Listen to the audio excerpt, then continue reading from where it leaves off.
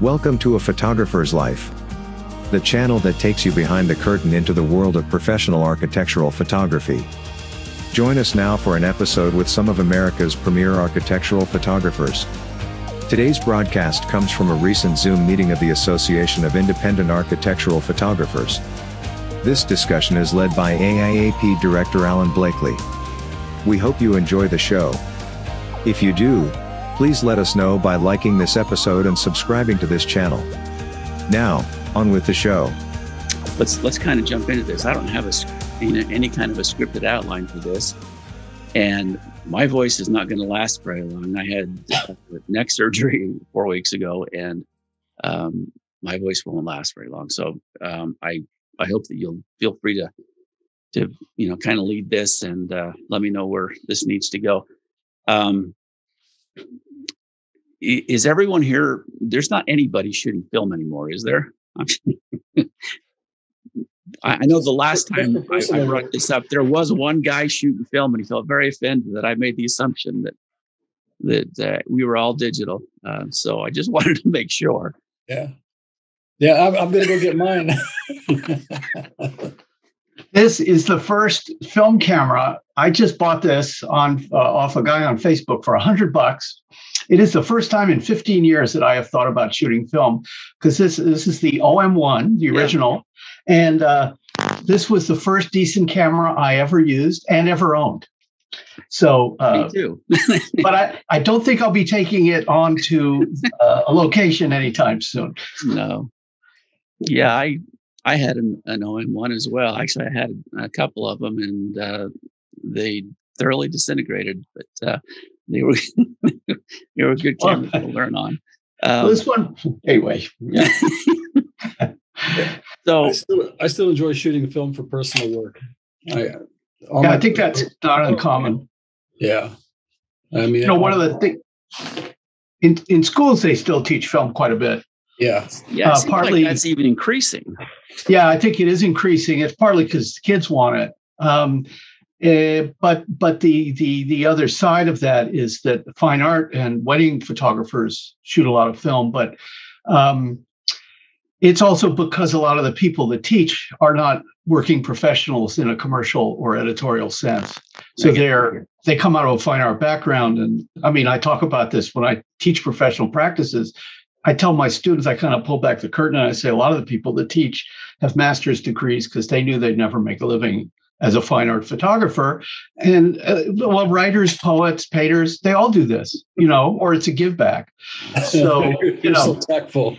Yeah. So there's no shame in it, but that means that the educational past, the technical stuff there's going to be a lack that would be valuable once they graduate, if they or whatever. Yeah, that makes sense. Just as far as workflow goes, I'm making the assumption that most of everybody's using Lightroom and Photoshop and going that route. CaptureOne. Okay. I use CaptureOne too. CaptureOne. Yeah. Okay. Yeah. As far as your capture software, I've never used Lightroom for a capture software, but I understand a lot of people do. So up until just a couple of days ago, I never even fired up Lightroom. I never use it. Oh, okay. Do all the folks using CaptureOne, you tether everything to a laptop? Mm-hmm. No, I used to, not anymore. Now I use CamRanger. Yeah. So I use CamRanger 2, and I shoot that to either shoot to the SD card, and I use all the live previews and the previews to either. I usually shoot from my phone, and I give the client the iPad and set the iPad up for client mode so that they just get the images pop in, and then they can wander around, grab coffee, whatever they want to do. I don't do any editing at all on set, none at all. I don't either, but I just bracket everything and just let them pick what they want from that. I find that CamRanger has been just as solid as it can be. That's what I do too. And I shoot an iPad that's on tripod so that people can stand around and review it if they have to. And it really almost never fails. It's made my life so much easier. Like the amount of times I've kicked laptops off of stands and, pulled cables around tripods trying to move stuff about. It just frees everything up so much. And I just bought one of those giant kit studs as well, with I don't know how big it is, like 13 or 15 feet. So you can just shoot the thing up over all the traffic or whatever and go in the street and, just fire it off from the top of there so that the live preview is great. Wow.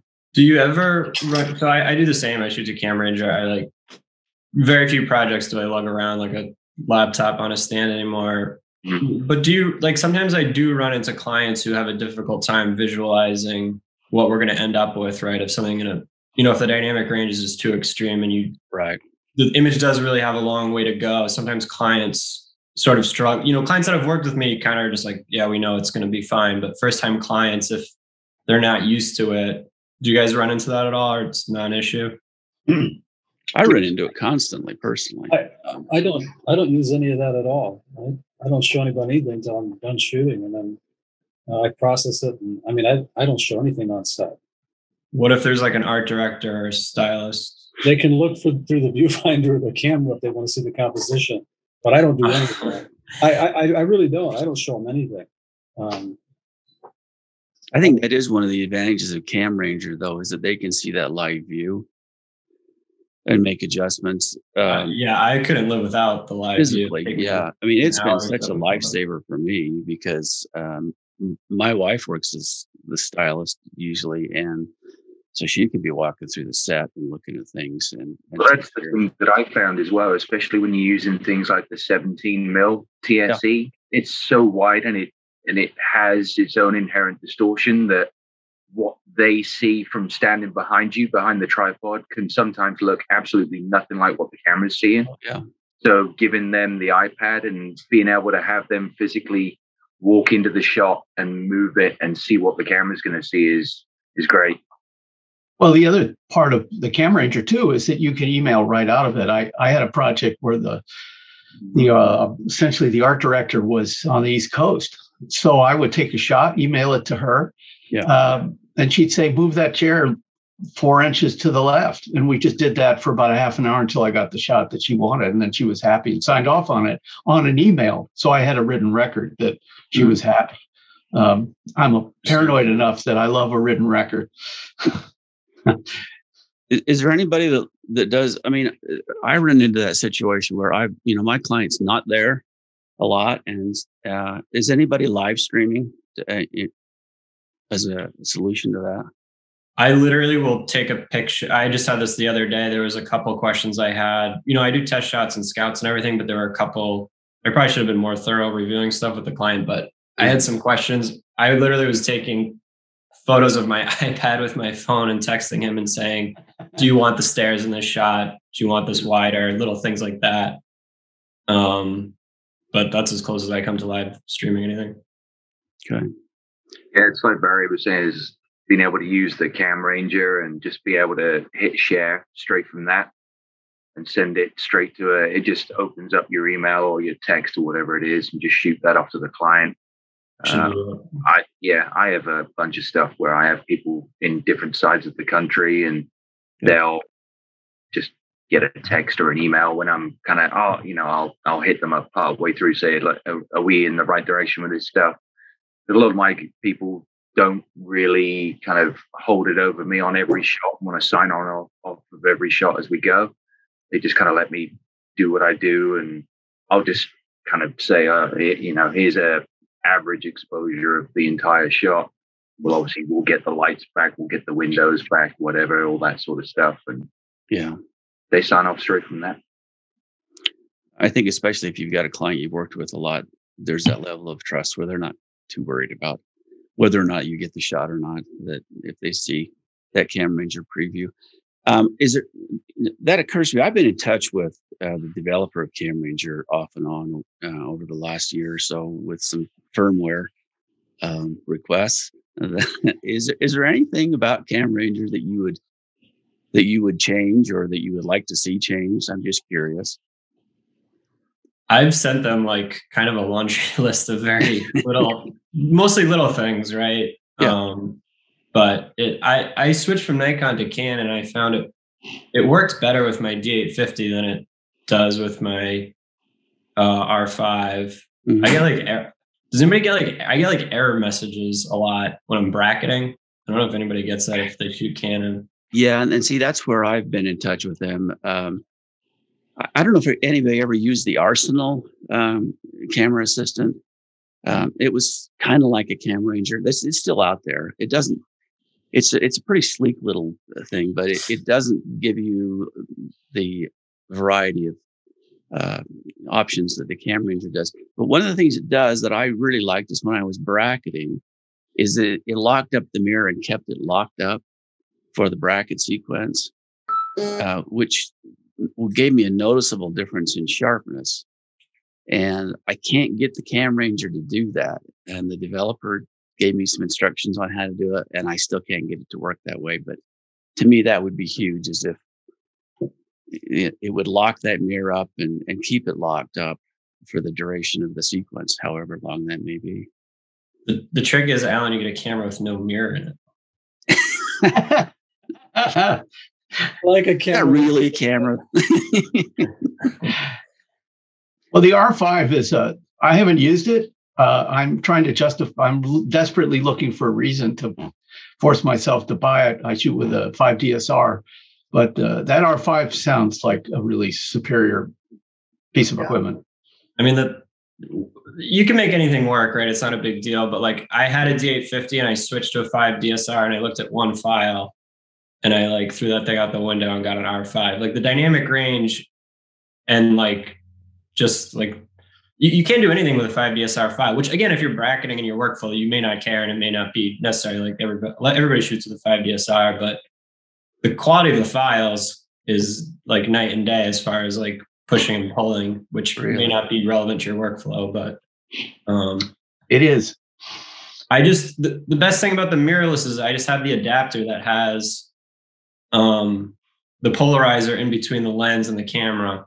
So I don't have to like mess around with like filter adapters and all that. That's to me like the biggest advantage of shooting with the mirrorless. And whose adapter is that? Canon. Is it Canon? Yep. I haven't looked into that camera very much, quite honestly, because I'm so used to using the 5 DSR, but I can see that it's got some really significant advantages. And filter holders. Oh, sorry. Go ahead, Barry. Well, that filter holder is also for like ND filters, right? If you're going to be put anything in there, yeah. Yeah, because that camera will shoot decent video as well. For me, it's a downside because I don't do any video. So you're paying $4,000, 2,500 of it is really for the video, right? So it's a bit of a waste of money, but I'm hoping, when whatever their R5S comes out, I'll get rid of the R5 and go to that, but we'll see. What is the R5S? It's supposed to be like a 90 megapixel camera from Canon. Holy shit. We'll see if Sony or Canon, they've all have, there's all rumors of this. I think Sony will probably be the first to it. Does anybody shoot Canon lenses to Sony bodies? I shoot Sony lenses, Sony bodies. Really? What body? You have no shifting? No, I don't have any problem with it. I mean, I shoot, I've got a 7R2 mirrorless, which I don't care for. I don't like the mirrorless viewfinder. Yeah, I don't either. I've got some old A900s that I shoot with all the time. I use mirror lockup. My favorite lens to use on that camera is a Minolta 20 millimeter, and it's phenomenal. It's sharp, tack sharp, and it ain't broke, don't fix it. That's interesting. You have good dynamic range in that camera as well, yeah? It has excellent dynamic range. Yeah, that's what I've heard. I have an A6500 that is my sort of walk-around camera, and I've been very impressed with that. And yeah, there's another photographer that works with me. He's got the 7R4 that came out, 61 megapixels. That's a phenomenal camera. I mean, the dynamic range in that is unbelievable. Yeah, the ISO range it's incredible. It's tempting, but then again, I just don't care for an electronic viewfinder, and I've never had any application where I've needed more than a 5 megapixel file. I mean, we do artwork here all the time, and I've never had anybody ask for anything larger than a 20 by 30. So it's worked out nice with me. This is a discussion I'm really going to be listening more than anything, because I guarantee I do things a lot harder than all of you. I really do, because I'm an old, I started with Photoshop. I do everything. I fired it up the other day. I'm like, I don't understand it. I don't see the benefit, I guess. So I'm going to do a lot of listening today. Well, I use Lightroom. I'm CaptureOne person. Yeah, I don't care for CaptureOne. I don't like things that slow me down on the shoot. My clients all trust me. If they have a spread they need for Digest or Lux or CS Interiors, they'll tell me what they need, and I'll get it for them. But I haven't. It's probably been 3 or 4 years since I've been on a shoot where I had to tether something, an art director, and I don't like that. It's very restrictive, and it slows down the creative, I think. But, yeah. Well, I will make one pitch for shooting tethering, at least CamRanger, which is, if nothing else, you can check focus. Because I still can focus by eye, but I don't trust myself. And if 8 out of 10 shots are in focus, that's great. But those are the ones you're going to need. And so I love being able to do that. Yeah, I manual focus everything. Yeah, I have no issue with it. Yeah. Yeah. So, let's move on from the capture end of things into where those files start. And I'd like to kind of hear your different production techniques. I personally dump everything into Lightroom, and then we'll edit out the things that I'm not going to do from there. But then I will a lot of times batch process my brackets through Aurora, given a preset for that particular job that I've created. And then they go back into Lightroom and I do some tweaking again. And then they go into Photoshop for final revisions before I deliver. What is Aurora? Is that a plugin or is that a standalone? I'm not familiar with it. Well, it works it's both. It has a Lightroom plugin, but it also works as a standalone where you can batch process. You have to kind of pull it back a little bit because it tends to really oversaturate and give more contrast than you need, and so you have to not just let it do its own thing. You'll have to set some presets on it. But for me, it'll pull more out of the shadows and highlights than Cinematics or Lightroom will, as far as blending brackets. And so I use that for a lot of things. There are some things though that it just fails terribly on, and I'll go into another HDR type program and go from there. But for most things, it works really well for me. Yeah, it's got no lens distortion correction, which I think is a real downfall for that software. I have it. I use it once in a while. For any lens distortion, after I've batched it through Aurora, then I'll take it back into Lightroom and correct any distortion there, because there are some things like gradient and radial filters and things like that I need to use in Lightroom after I've blended those images together. And I do send out stuff when I know it's not something really critical. If it's, say, exteriors or aerials, I'll send those out and have those blended elsewhere, just to save me the time. I have three blending softwares that I use. The one in Lightroom is the one I use the most, called Infuse. Which I think I've talked about that before here. I like it because I can take each image, modify it for temperature. I can do dodge and burn. I can change the temperature of the sky. I can do all kinds of things, slam them, and in challenging environments, can get a pretty decent photo. But when that work, I either use the HDR inside Lightroom, which is okay, and then oh, for Christ's sake, I'm going to look it up right now and tell you, but it's the original on Pixel something or another here. And between those three, I get a decent result of, doing exteriors or even interiors with big windows. If there's plants moving around, it'll take care of the ghosting. Yeah. That's always really nice. Yeah.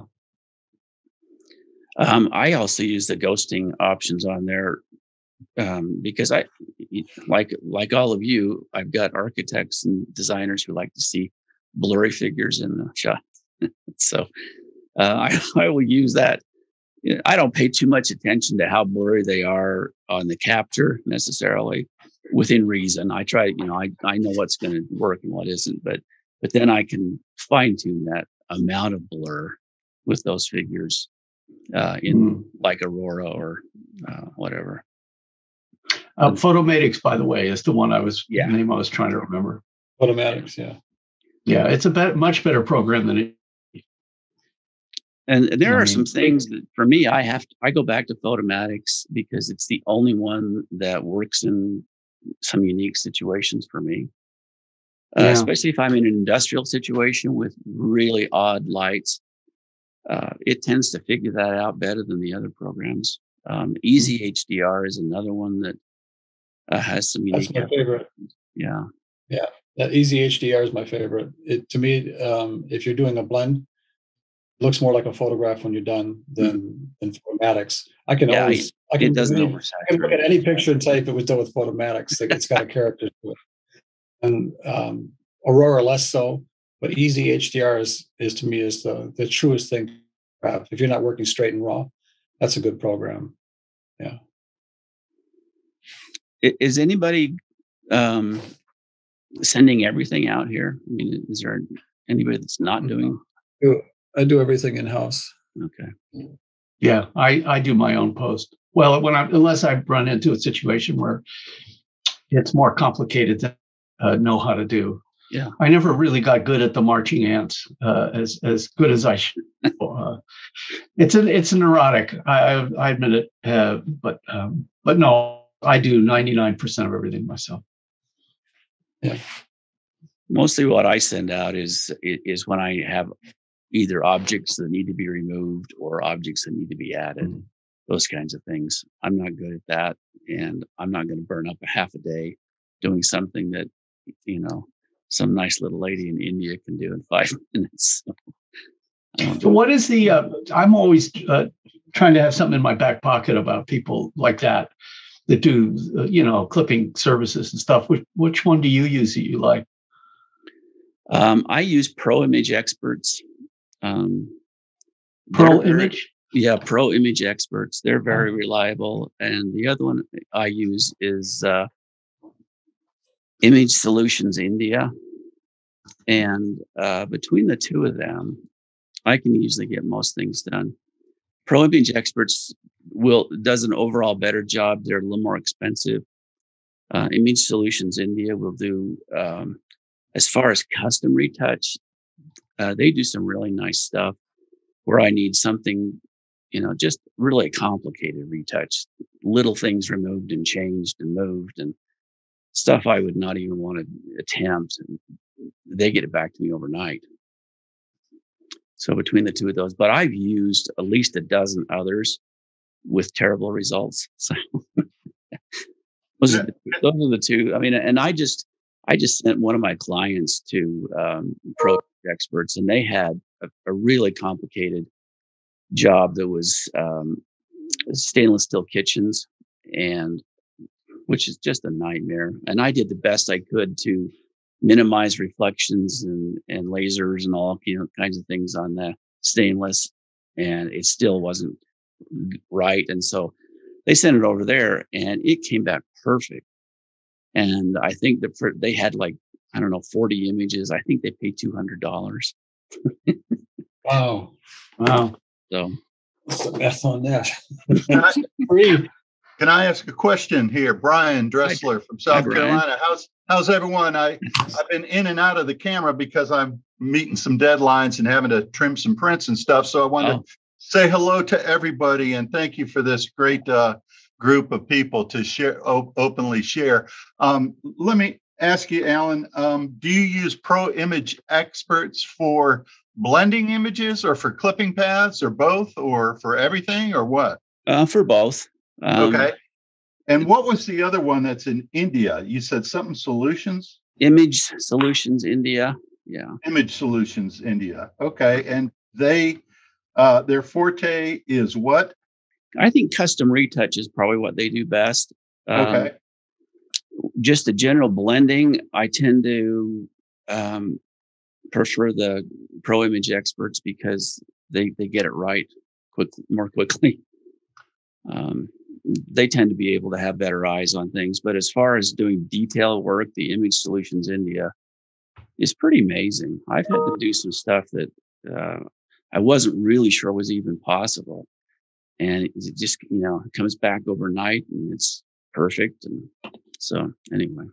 Yeah, the do-overs are a real hang-up when it's not right, even though it's overnight service. But I did want to ask, are you always having to send them TIFF files and they return a JPEG, or will they return a TIFF that's layered, or what? I send them raw files. Okay. To both raw brackets, unless it's a finished image that needs to be retouched. But for blending, I always send just raw files and they return TIFFs. Okay. And then the other one that does the custom retouch, I send them a TIFF and they return a TIFF. And they will return it as a layered TIFF if I ask them to. Gotcha. Well, thank you for that. Sorry for interrupting. So how do you do that, Alan? Does that go through Dropbox or something? I mean, when you're sending something that big, how do you? I use WeTransfer. You use what? WeTransfer is the WeTransfer. Yeah, it's WeTransfer.com. That's a service I've used for quite a few years. I do have some clients that their network security doesn't like WeTransfer, and I have to use Dropbox when I deliver finished files. But for most everything, that's what I use. And I think you can send up to 20 gigs per transfer. So it works out pretty well for me. I upgraded to the Pro one for like $12 a month, and you can send like 200 gigabytes in one file drop. So if you've got like a whole ton of processed 8-bit TIFFs that you need to send out, and that'll do the job pretty easy. What was the name of that service again? That's the WeTransfer, but it's the WeTransfer Pro. Pro, yeah, that's the one I have too. Is the WeTransfer? Yeah, it's like $10 or $12 a month, and you can send ridiculous. Like 200 gig now. Okay. Yeah, I do the annual plan, which gives you a huge discount, and I've been very happy with them. They're very fast and very reliable. And the nice thing is that it allows you to give an expiration date for each transfer, which is really nice. And then you can also go in and forward transfer links, the download links to multiple parties after the fact. So yeah, it's a pretty good track on who's downloaded what, updates you, and tells you when they've hit the transfer button. And the thing I like about the Pro version as well is that you can personalize it, so it actually comes up with your own domain name. Mm-hmm. You can add all your own backgrounds and wallpaper and stuff and personalize it, so it looks more like it's your own professional FTP instead of just being like a free Dropbox account or something. Or no. Yeah, exactly. And the wallpaper to me is really a nice feature because I change those out every month, those wallpapers, and I think it's 5 or 6 different wallpapers that rotate through as a person's downloading. So they get a look at what work you've been doing recently, which is really nice. I was curious to know about plugins and what everyone's using as far as Lightroom plugins and Photoshop plugins. Is there anything that's kind of a go-to that you use all the time? Mm-hmm. Yeah, I only use plugins in Photoshop. My process is basically I just shoot raw bring the raws back, process whatever I want through CaptureOne. And instead of using heavy HDR, I tend to bracket and then blend the brackets. And I use Lumenzia for my blending, which is a luminosity mask. And that gets back all of my lights, and I can use brackets to kind of blend it so you don't get any of those halos or weird marks that you tend to get. Benjamin, what was that plugin you use?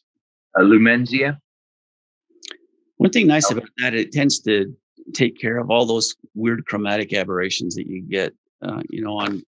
Yeah, the thing that I like about it is that if you get like a good average exposure, you don't need to take a whole ton of exposures to get the bracket. You can just use CaptureOne to use that one shot, process out in a number of different exposures, and then blend those together instead of blending different shots where, like you said earlier, you may get ghosting from trees or leaves, but then like little dark rings when you start to brush in what's going in there. So using the one shot, I find works quite well sometimes if the situation allows it.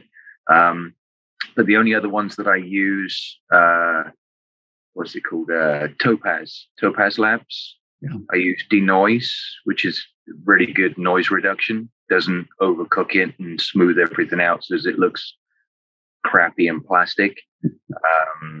And because you can add a little bit of structure back into the file again once it's taken all the noise out. And the other one is their Topaz Labs sharpening. I find that's pretty good. I used to just use what's it called? A high pass filter in Photoshop. But I find that Topaz Labs one does just as good a job, and it's less effort. I'm curious why you have noise in your shot. What are you shooting at? I generally always shoot 100 ISO. So if I'm shooting longer, I got a 5 DSR. So I find that anything over about 4 or 5 seconds, you get a little bit more noise. And so when I use like a one shot, to avoid like the ghosts and stuff, when you push that up, then you'll start gain in the file.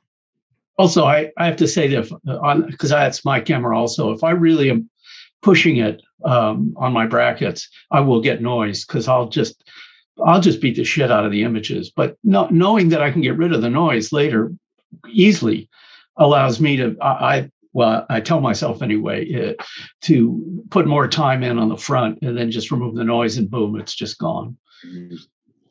Yeah, Benjamin, you don't like the CaptureOne noise reduction? I found that pretty good. No, I've used CaptureOne now since it was like version 7. I think it's on like 14 now. I actually used to work for, I don't know if you guys remember Calumet, the camera company. Yeah. I was one of their digital managers for London and the Southeast back when I lived in the UK. And back before I gave all that a miss, I used to do a lot of the CaptureOne training with Phase 1. And I've always told them that I thought that their noise reduction isn't great because it just hammers the hell out the file and it softens it up too much for me. I'm in version 21 and it's doing a pretty good job. Yeah, it'll do it. I find that it doesn't work well. The reason I got the Topaz one and then switched out to it solely was because I have a Mavic 2 Pro, and that drone has got horrible noise on anything once the sun starts to set. So any kind of like twilight shot or anything like that, if I want to use it, I have to like hammer the shot. And it was at one point when I think CaptureOne wasn't reading DNGs properly. So I got into this third-party one, Topaz, and it's good. It does the job. It's got a little bit more structure building back to it than I find the CaptureOne does, and I think you can get a free trial. I find that Black Friday tends to be a good time of year to pick up your software because I've got like stupid good deals on Topaz stuff, Lumenzia as well, and other bits and pieces. Like get good markdowns on stuff around that time of year. So a couple of weeks, we see all that stuff. Yeah, actually, we have a 25% discount with Topaz software through AIAP. The discount code is AIAP 25. And, we negotiated that last year, and yeah, that's a great deal. I use the Denoise and the Sharpen. I batch process everything through those two. Everything that I send out goes through Denoise and Sharpen. JPEG Mini is a good one if you guys need to like batch stuff out for clients.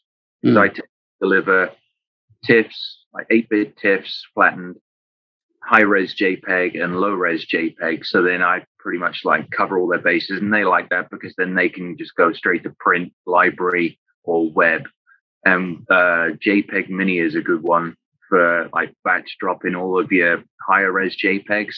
You can set like the longest edge to whatever you want, pixel count, set up a folder to drop them all in. You literally just drag and drop, and it squeezes the hell out of the files without any loss of quality. I mean, there's obviously somewhere. I think basically what it's doing is like, it's almost like it's saving into an 11 quality in Photoshop when you go to a JPEG option.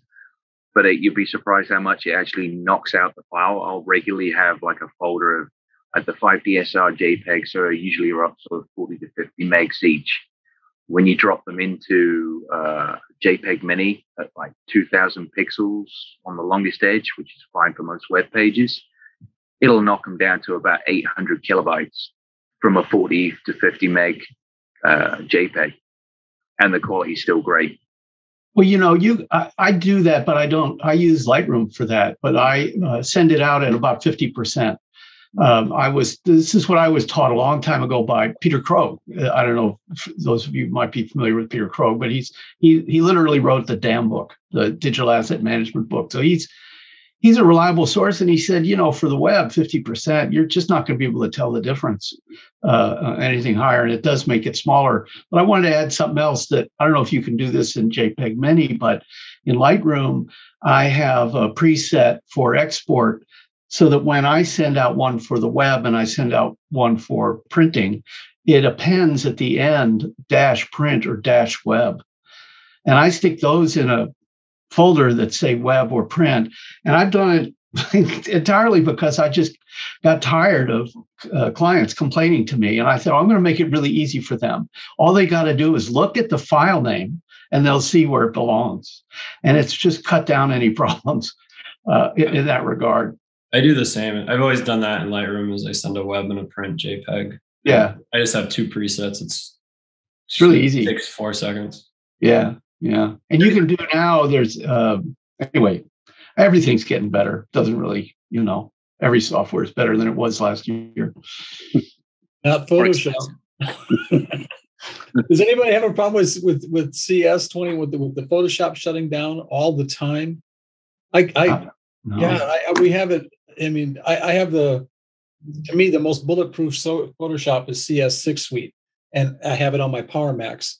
But on any of my iMacs, we've got the 2022 and the 2021 version. It's atrocious. They lock up all the time.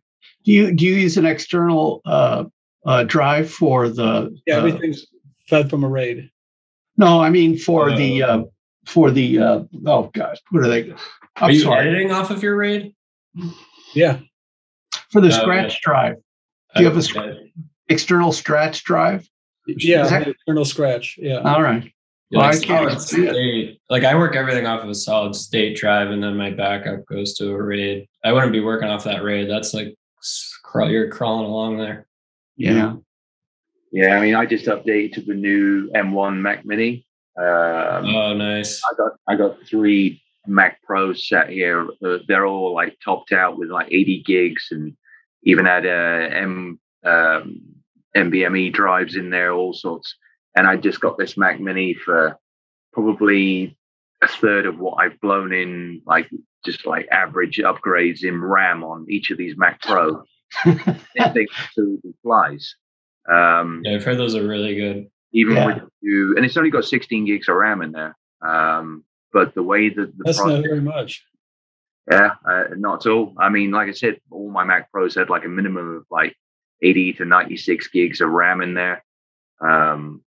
And it absolutely flies through everything. Like even like filters like surface blur and stuff like that, where it's like real GPU heavy. It just absolutely creams it. Like processing time is cut way down now. Video people love the M1 also. I mean, they have these gigantic files they have to plow through, and they've really found the M1 to be very helpful. So as a consensus, gentlemen, you think my Photoshop problem is because I'm serving from a RAID? I'm working and processing from a RAID? With this. I've never had a problem, up until Photoshop 2021. And now 2022 is just bad. Solid. And then every time it went into this cloud thing, I was actually in discussion with a couple of the engineers at Photoshop for the longest time because it would just fall over all the time. And I thought it was down to the size of my files, because by the time I get through a few layers, masks, all the rest of that stuff, some of my files before I flattened them, because I'm having to process them out in 16-bit instead of 8 for the luminosity masks to be properly effective. Like some of them before they were flattened down back down to 8-bit again at the end were like 2.5, 3 gigs in size for one image. And it was just beach balling, and then it would crash. And of course, even if you have your recovery set to 5 minutes, you're guaranteed to lose, Yeah, it's frustrating. It is. Yeah. I've gone back to working primarily on CS6 on my Power Mac because the 2022 Photoshop is just. You've probably got something else going on there. Like sometimes if like I have to go back to an image, I'll edit it off my RAID. It's just annoying because it's slow. It won't cause like crashing or anything like that. So I bet you've got something else weird cooking there. Yeah, I don't know. It's on more than, it's not just on my particular computer. It's on my partner's computer. I mean, we've got and she's got the same problem. Her Power Mac runs great. The iMac, and their new iMacs, they just crash all the time with Photoshop. It's a nightmare. Yeah, that would be unbearable. Yeah. You got the very latest installation on that as far as the Photoshop? Yeah, it just. I'm just wondering maybe if you just did a reinstall of Photoshop, if that might solve things. If there's some fragments, because I know that there was a couple of previous updates I had some real issues with, and went back to prior versions. And then this latest update seemed to solve everything, but it was a reinstallation that really solved it for me. Yeah, I'll try. But it seemed to be so memory hungry on things, and if I had anything else running, it was a problem. I've got 128 gigs of RAM on this machine, and it still was having a hard time. So, customer service at Adobe on the rare times that I've called them have actually been pretty helpful. Yeah. Yeah, I start sending nasty letters now when it's through filling the comments. They never call back, So, take my frustration out on some poor tech. Yeah, but I'll try that. I'll reinstall it. Maybe that'll work. Don't send a nasty letter. Send them a case of beer. See if that helps. Get more flies with honey. Yeah, that's true. We touched on just a little bit about the files that we send. I mean, Barry mentioned this about what we send to clients and things like that. And just to me, that's been something I've had to kind of evolve over the years. I used to send them a TIFF, and then they didn't know what to do with that. So then I'd send them a TIFF and a JPEG. And then the JPEG was still too big. And so like Barry said, you have to kind of educate them about file size and things like that. But the problem that I ran into then after I've done that and said that these are web JPEGs, then I get a call back saying, this looks terrible. Look how fuzzy this is, and they still don't get it. I don't know what the solution is to that. But I know that I have fewer problems if I just send a TIFF and say, let your designer figure it out.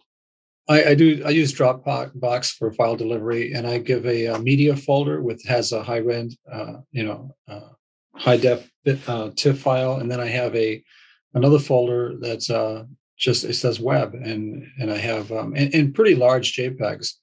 All of this year, I've been sending them at 144 pixels instead of 72, and usually 2560 to 3000 wide for the JPEG. Because with I've noticed some people were complaining that the 72 pixels 3000 wide weren't sharp on a Retina display. Depends on the display they have.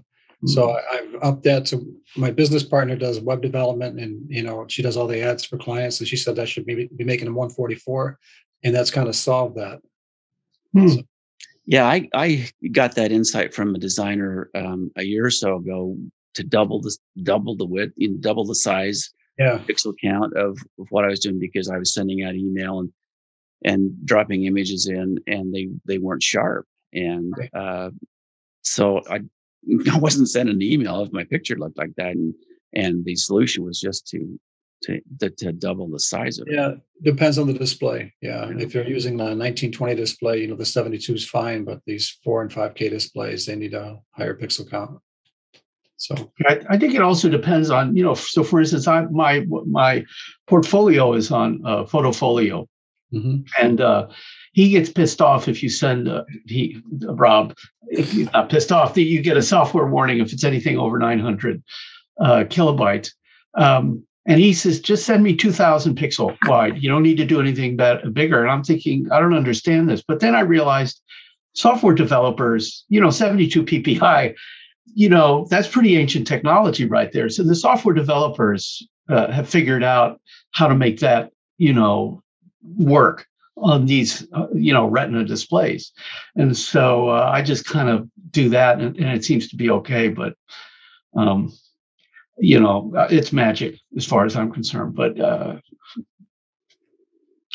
size isn't everything. And so sometimes that smaller file just works fine, It works out nice on the Retina display. I think in terms of the Photofolio, they're doing some work on the back end for all the clients. So their assumption is that people are looking at the pictures on everything from a 32-inch display to a phone. And so it does a pretty good job of massaging the file. For myself, I deliver 2000 pixel wide images, maybe 1200, 1600 tall, 72 PPI, sRGB, always sRGB. And I haven't had too many complaints. And in fact, for the full res, I just send them the biggest file I can dig out of it, also sRGB 300 PPI. And that seems to work for printing. Every now and then somebody wants a TIFF, and I'm happy to send that to them. But even at my editorial clients, they've been happy with the JPEGs. Everybody using sRGB? Yeah, I shoot in Pro RGB and then convert to sRGB when I send it up. Yeah. I've got a number of clients. I do everything in 98. Yeah, I've got a number of clients who want to see the tip in Adobe RGB. Yeah. Well, and some in CMYK. So, if they want to work on them, an sRGB file you can't do much with it. Yeah. But I mean, why anybody really needs an sRGB file anymore anyway? Because it used to be the browsers had their own inherent color space and wouldn't be able to switch. But Firefox, Chrome, Safari, they all have the ability now to read the metadata in whatever file is uploaded and whatever it's reading to be able to correct the color space anyway. So the old days of having to shift to sRGB because it was going to web, it really isn't needed anymore. I still do everything in Adobe 1998. Yeah, it's wider. I like it better. Yeah. It doesn't. It's like you're saying. It's not nearly as bad of an issue as it was, whatever that was 4 years ago. Yeah. But for printing files, sRGB just locks it down, so they can't. They're more likely to see what you wanted them to see, and if they're not going to process the photo, if they're not going to do anything to it, sRGB, even a full res JPEG, that works fine. Years ago, again, Peter Krogh was given a talk. It might have been the first day I met him, and he had 3 prints that he laid out on a floor that were like 30-inch prints. So they were pretty substantial. And he said one of these was printed as sRGB JPEG. One of these is ProPhoto, and one of these is Adobe 98. Pick the one you think see if you can figure it out. Nobody could figure it out. They were virtually identical. So that was a big lesson to me, because in terms of printing, not in terms of the web, if it's done correctly, your workflow is correct all the way through, you're going to get a good result. Yeah, I used to work with a guy when I first moved over here, and I left most of my clients back in the UK and had to start pretty much fresh when I moved to the States. So when I moved over here, I started off kind of kicking around with a guy, helping him out with his business that he started up, doing fine art prints. And he would print to like the Hahnemuller heavy rag, and do everything from like fine art architectural prints to wedding prints and stuff. And he would just run a rip that would convert everything. He'd just literally drag and drop any clients that sent images in. We would just drag and drop them into a rip. The rip would sort everything out to make the best use of the paper, stack everything out. It would do all the color correction, and then they were off and out of the, large format Epson. Yeah, I used that I had that on my Mac G4. 10 years ago, I had a RIP program, and it was fantastic. Yeah. If you had a 60-inch printer, you could just load it, and it would use every inch of paper correctly. Yeah, everything. Yeah, it was fantastic. Yeah, I asked, do you all know who Mac Holbert is? I feel like I'm name dropping a lot here. Well, at least name dropping as far as our little tiny community. Mac Holbert was half of Nash Editions. They helped invent digital printing. And I always like to follow that by saying they're first printers in the Smithsonian. So Mac now has a company with Stanley Smith, who used to run the digital lab at the Getty Museum. So the two pretty experts. And I bought a Canon printer, a Pro 1000, which made Mac a little unhappy because he's an Epson guy. And I was having some problems, and I said, "What rip are you using?" And he said, "Well, I don't use a rip." He said, "I just use the Mac the Mac dialog for printing." I mean, he obviously is, profiling his printers and his computers and all the rest of it. But he said, "Yeah, I just use that." He said, "Just keep it simple. You don't need to get fancy." And now, mind you, I'm not printing giant jobs where I have to fit all the images on a single piece of paper or anything like that. But that was kind of a moment for me when he told me that. And he's a friend, so he can be straight with me. Anyway. Is everybody here making prints? We do a lot of prints. We do a lot of wall art here. Yeah. I haven't made a print for years. It's a great I can't get clients to ask for them. It drives me crazy. I have to give them to them as a gift. Yeah. I love to print. I've got one client. She's a designer.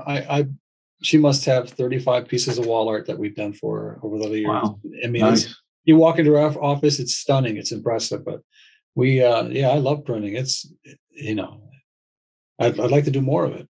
Yeah. There's nothing more real than a print.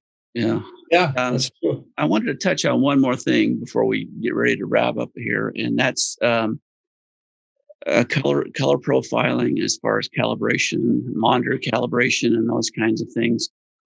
I'm just curious to know, first of all, if you are doing it, and secondly, if you're not, why not? But just what works for you, and how do you handle that in your workflow? Yeah. I use an i1 Spider for mine, and I like the software. I've been using it for a decade, and it's simple, easy, and it's really accurate.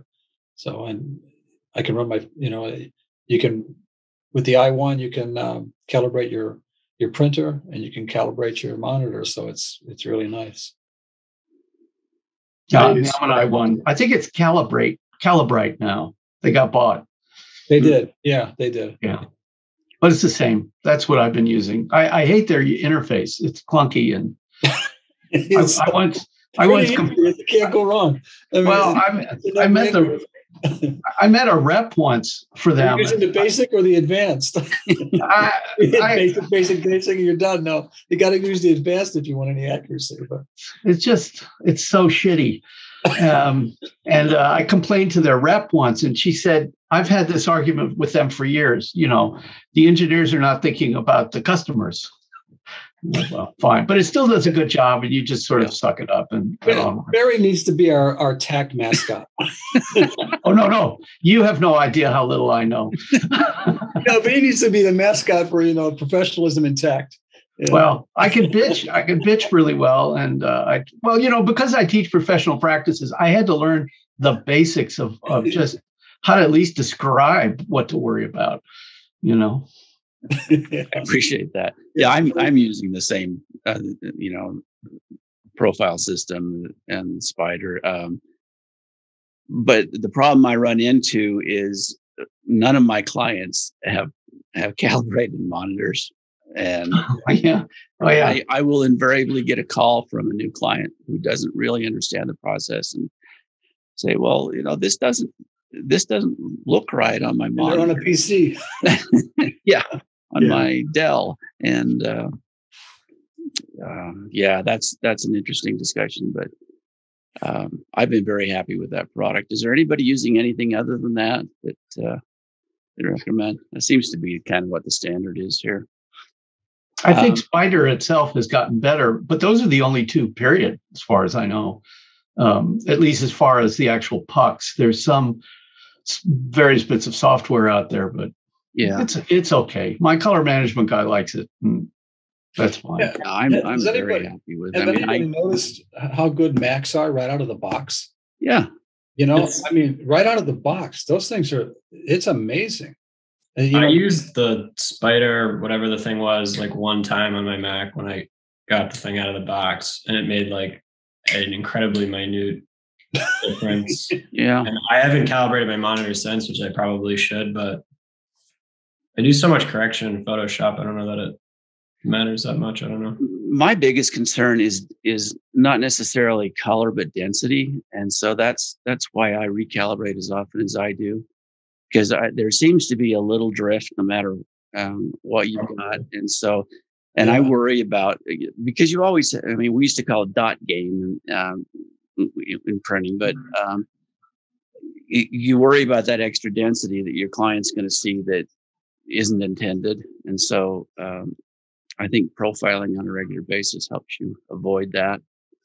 And I tend to even brighten things up just a little bit more than I probably would normally do for people that are going to go straight to the web with the work. So, because there's always some density gain there. It seems to be like 15-20% density gain on most situations where you post to the web, like Instagram or something like that. So, well, I think also a lot of screens, non-professional screens, are just cranked up a little higher. That's just, and I'm on a decent screen. I've got a BenQ 27-inch monitor that I work on, and it wasn't expensive, and it doesn't drift very much, but I'm such a paranoid that if I've got a big job coming up, I'll just take 5 minutes and suffer through the software. And at least and even if it hasn't changed, at least I don't have to worry about whether it's changed or not. Yeah. Good advice. Anything else is there something we've missed that we ought to cover before we wrap up here? This has been a great discussion. I sure appreciate everyone's input. Anything? I wanted to mention one thing, that just going back to the beginning about client reviews.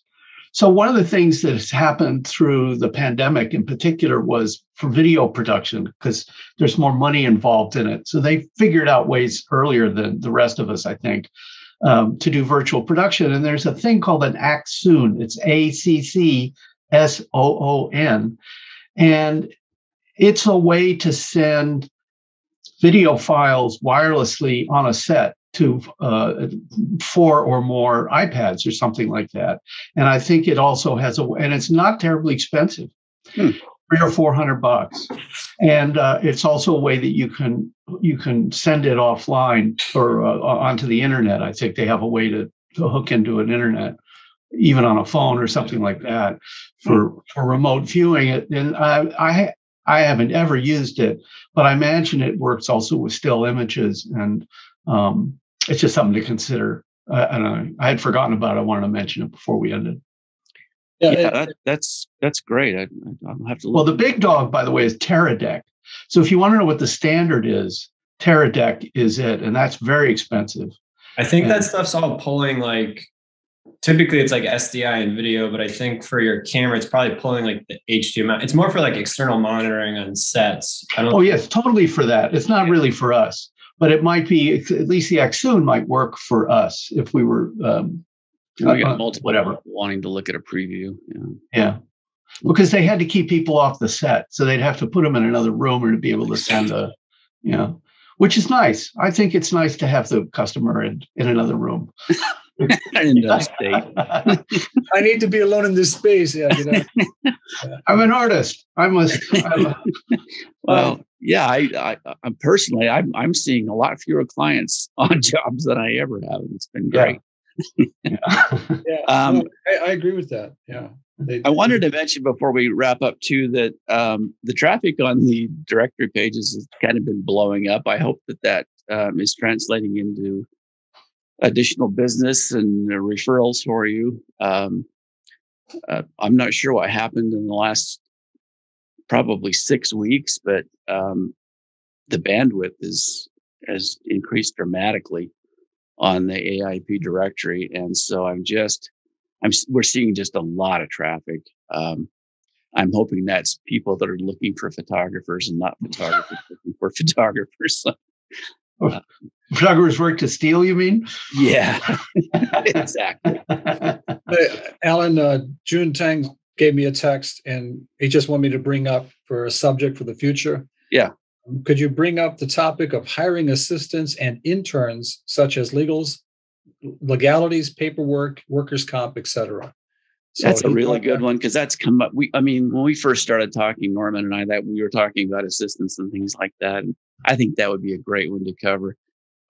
For me, it's been really hard lately to find anybody to work.